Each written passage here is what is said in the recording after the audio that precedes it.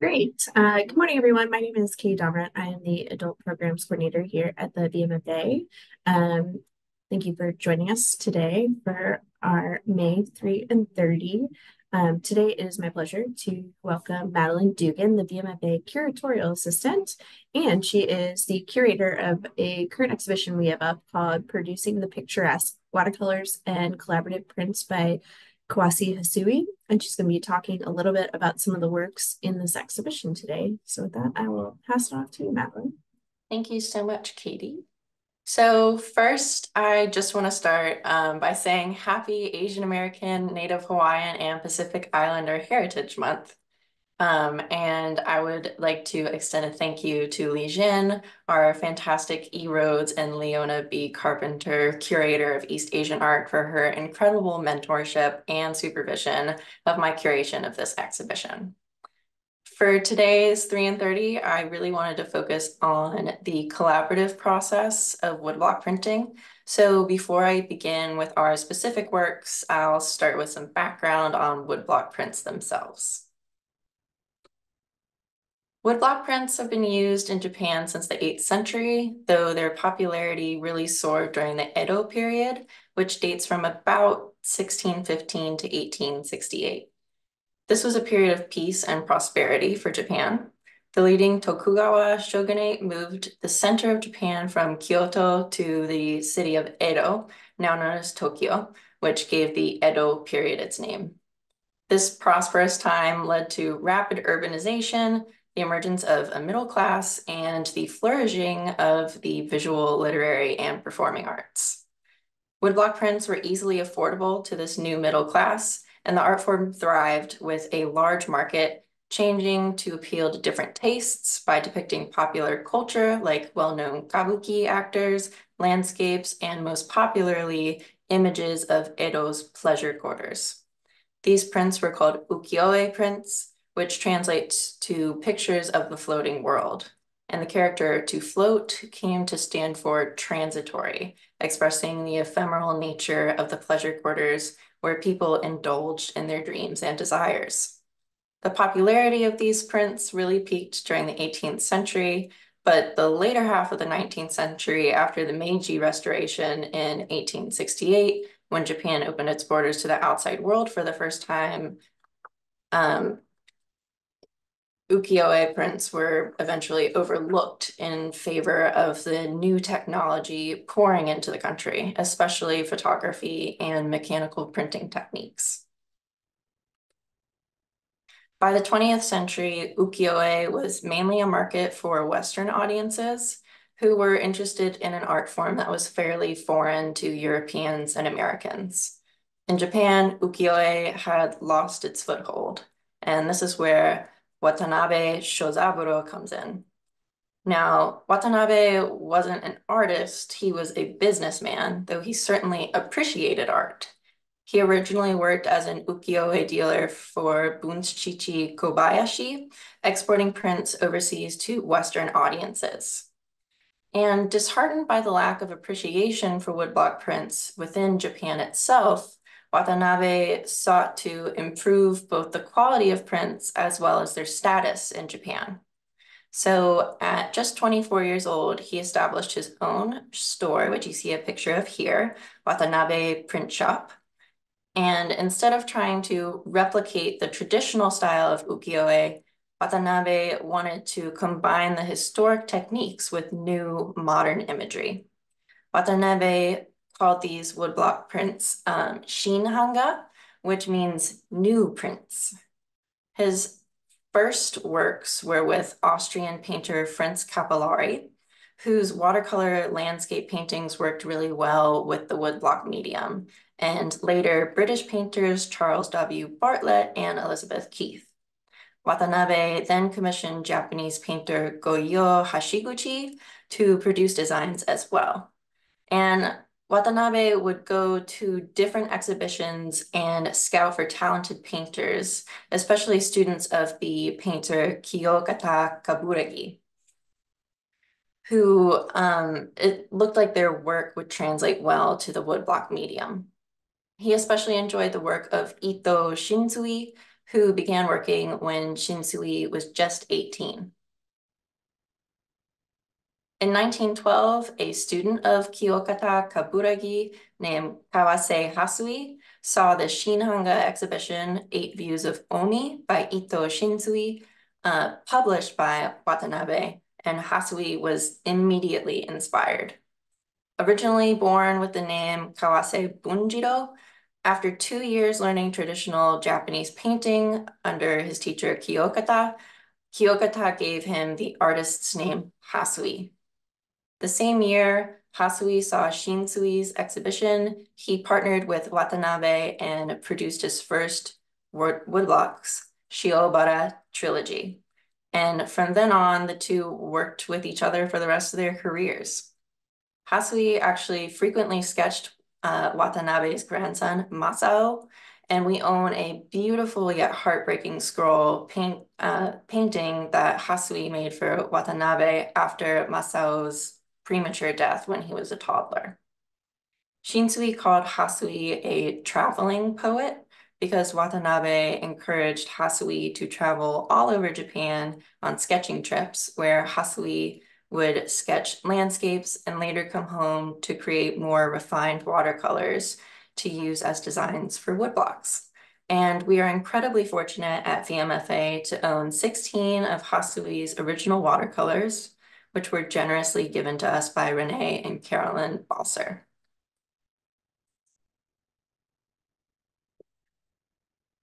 So, unlike with Western woodblock making, where the artist creates the design, carves the woodblock themselves, and ultimately chooses what the finished product looks like, Japanese woodblock making is fairly different. Japanese woodblock making has 4 parties included.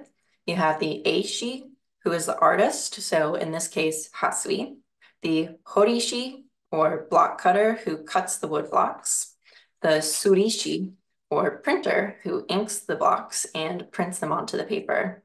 And then all 3 of these individuals collaborate under the direction of the hanmoto, or publisher, who in our exhibition focuses on Watanabe Shōzaburō. So to start the process, Hasui would make sketches from studying landscapes en plein air, and the publisher would look through these sketches and pick the one he thought would look best in a woodblock. In this example, the publisher is actually Kawaguchi and Saki, but more often than not, Hasui worked with Watanabe. With the publisher's choice, Hasui would then paint an original watercolor design. So you see an example of this on the far left. The publisher, the block cutter, and Hasui would meet and discuss composition, after which Hasui might tweak some elements. And then Hasui would trace the outline onto multiple pieces of paper, and each piece would have different spaces colored in to indicate where the woodblock carver should carve and leave raised on each individual woodblock. Hasui would give the outlines to the block cutter, who would then rice paste the drawing face down on the woodblock from a cherry tree after it dried, and the paper would be peeled off, revealing the ink still on the surface of the wood. Then they would begin to carve, and this process would be done to however many blocks the print necessitated. This middle print is called a key block. It's the first print made from the first wood block in the process, and it would serve as an outline for the remaining blocks. You can see on the right-hand side, there are 2 marks in the right bottom corner as well as the upper right side, and this is the key. And this was especially helpful for the printers so that they could get a print with the lines, within the lines each time. Here's another example of a key block by a different artist, and you can see that the key is actually raised here on the woodblock. And this would tell the printer where to put the paper so that the piece lined up perfectly every time a new block was placed on the print. So on this next box for the same design, we see the key again, so the images line up. And on the right, we see a sample print of what the block's color was used for. So different blocks were carved to cover different areas of the print with color. And there are a lot of intricacies in this process between steps, so I encourage everyone to watch A Life in Prints, Kawase Hasui, filmed in 1955 by Watanabe Shōzaburō, which films Hasui and the craftsman going through the process step by step with narration. And it's on YouTube in English in full for you to watch. The printer would take sumi ink and spread it onto the woodblock, which he would place moistened paper on top of to absorb the ink. And then he would take a baren and rub with pressure onto the paper to get the ink firmly imprinted on the paper. And this would be repeated with each color until the finished image was created. And here's a diagram that just gives a little bit more full view of the step-by-step of colors. So you see Hokusai's Great Wave off Kanagawa, which would have taken 8 woodblocks to print the full picture. And during the printing process, different colors and hues would be experimented with and given to the publisher for approval. So he would ultimately design what color schemes would sell best to the public. And of course, the last part would be to print seals onto the woodblock so you knew who the publisher and artist were. The final thing I would like to note before jumping into our works today is how to spot whether a work is a watercolor or a woodblock piece. So this is a watercolor by Hasui, and his watercolors are distinguishable by his square or rectangular stamps like this one. And then this next image is a woodblock, which you can gauge from Hasui's circular seal.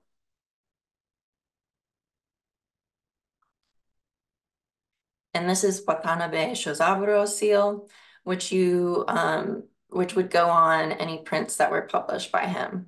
So when you see the show in person, before you read the label, try and look and see if you can tell what's a watercolor and what's a print, apart from not just the stylistic differences between mediums, but also through the stamps.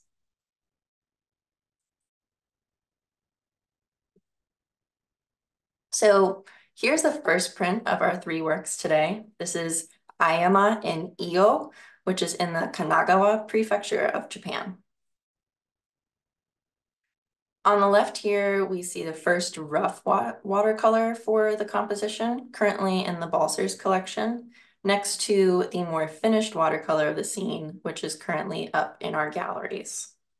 So you can see the original watercolor sketch is a wider view of the scene, and it presents a more calm, though still kind of dreary sky. It's much more naturalistic than the one on the right. And the second watercolor is cropped and ready to be a woodblock print. The colors feel like they're sectioned out in specific shapes, almost cartoon-esque, like you would see carved on a print. There's also the addition of a rope anchoring the boat to shore. The sailboat has moved in the background from the original watercolor, and now the sky is full of ominous clouds.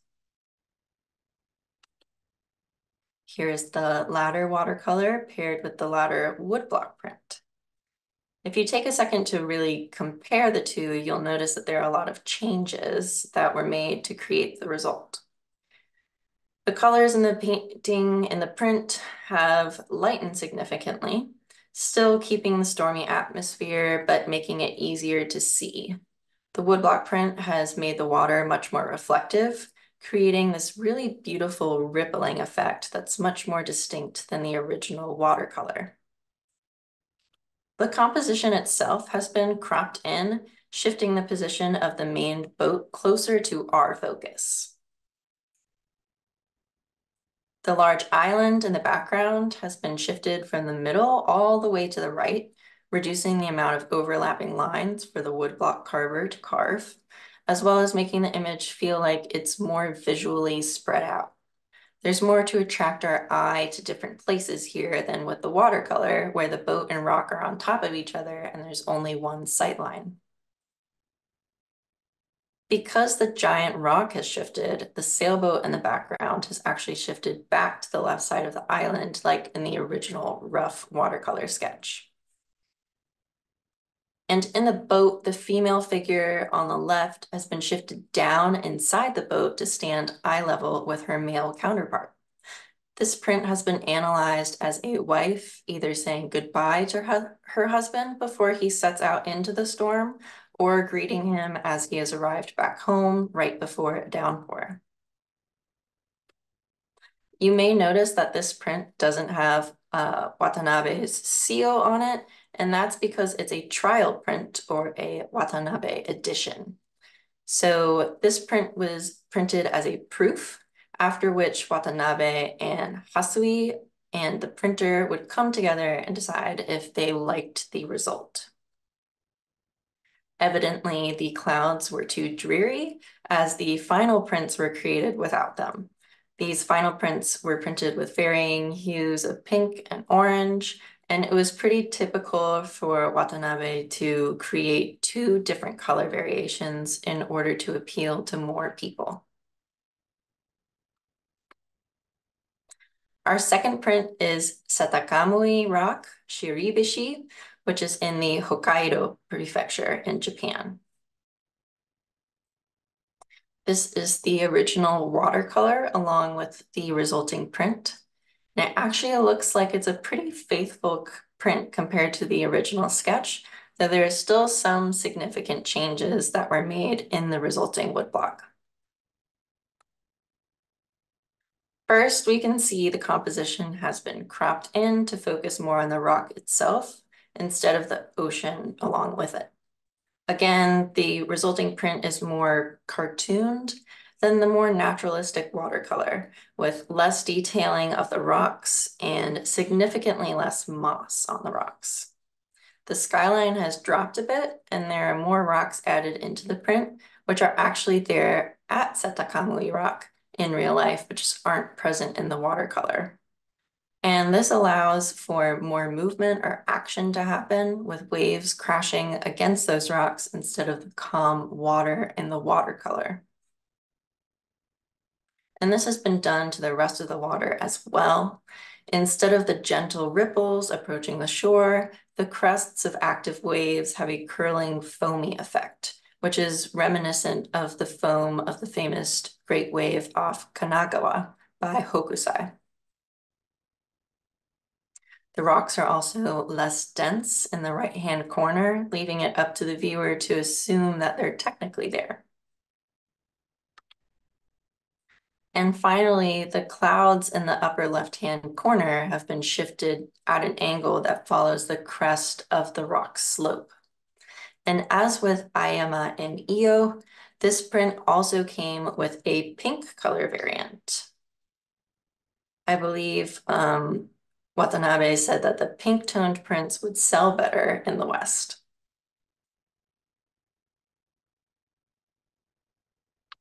For our final print, we have a view of Mount Unzen from Amakusa, which is in the Kumamoto prefecture.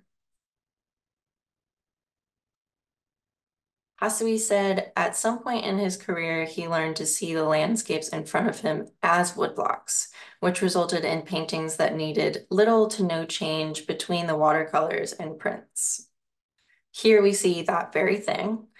There's very little change other than the shadow being a little more cartooned in the woodblock for the clouds and grasses and more stylized reflection under the sailboat in the background. Some colors have been adjusted to convey dirt a little bit more clearly, like the purplish ground in the fields, as well as the road that the man walks with his donkey on. This might in part be due to the fact that Hasui had already made the scene into a woodblock before. The image on the right is a woodblock Hasui and Watanabe had made in 1922. On September 1st, 1923, Japan experienced the Great Kanto earthquake, which wreaked havoc over Tokyo and other prefectures in the Kanto region. The earthquake only damaged Watanabe's shop slightly, but the fire that it caused unfortunately destroyed the woodblocks and prints inside of the building. The earthquake also destroyed Hasui's dozens of travel sketchbooks, So after the dust settled, Watanabe encouraged Hasui to go on a sketching trip. And this not only helped Hasui cheer up, but it also got him to sketch plenty of new woodblock designs. So because this earlier print was made in 1922, right before the earthquake, the woodblocks for it were most likely destroyed in the fire. Watanabe might have encouraged Hasui to revisit popular selling prints from the past in order to produce more versions quickly.